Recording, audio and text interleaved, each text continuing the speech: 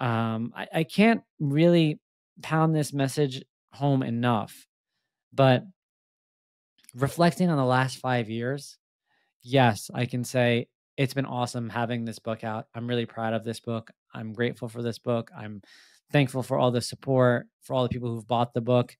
Um, it surpassed, all of my expectations.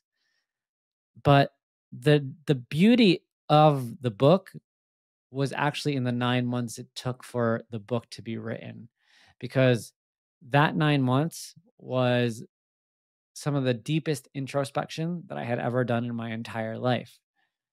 And I remember the late nights with my editor, you know, going back and forth on whether or not we should keep something in, whether or not it fit the storyline, whether or not it was too personal, whether or not, it really made sense, and if it would resonate with people.